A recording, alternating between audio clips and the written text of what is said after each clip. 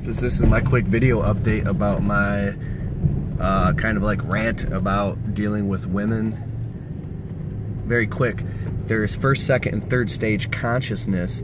If you cry to your woman in a third stage masculine way, it's very moving and very amazing. If you do it in a second stage way, that's very functional and fair. If you do it in a third stage way, which is the opposite of functionality and fairness, and it is woe is me. If you're crying like a little baby, that's a complete unattractive turnoff, because the woman on a mammalian brain level, there's 3 levels of the brain I was talking about in my book. She can, and I stole all this stuff. This isn't me. I didn't make this stuff up. I was studying this stuff for years because I've learned it from personal experience from being a complete wussathon in my younger years. So I didn't want to talk about first, second, and third stage masculine, feminine consciousness and the depolarization and the shift between the two in my video, because people would be like, what the hell are you talking about?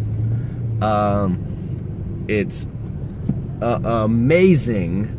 Now, there are relationships when the woman plays the, wears the pants, and the man is more the subservient one, and that does work too, because the roles have been reversed, unless there's a shell, which is a masculine core with a feminine shell, or a feminine core with a masculine shell, and then the reciprocals, what they do is they codepend off of each other because of just the way the frequencies ebb and flow. But that could be unhealthy as well. The reason I said it in this video in this way, in this perspective, is because we're in the landscape field and we're going out doing hard physical manual labor, and it takes a lot of masculine consciousness and grit and structures in order to make that work. So I would assume that the more a man grows in his masculinity and consciousness and emptiness and connection to all that is the farther he can extend and grow his business in a healthy, non-codependent way, which will attract or allow his woman to relax into her feminine. So as well with the universe, like I was saying. And one of you guys commented about The Way of the Superior Man by Deida. I've studied all his stuff. Phenomenal. Absolutely amazing stuff.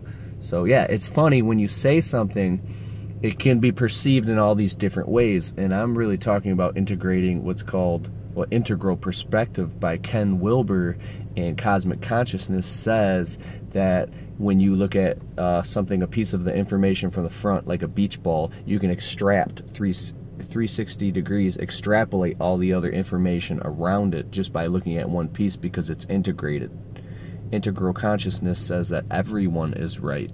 So I should put out these disclaimers before I make videos, but it's kind of hard because you can't talk about all this crazy stuff I'm talking about right now. People are like, what the hell are you talking about? So you just kind of get one point and run with it. But I totally understand and I agree with everything all you guys are saying. I don't disagree with anybody, because everybody is right depending on the circumstance, situation, and state of consciousness, line, level, state, or stage of consciousness given the person included.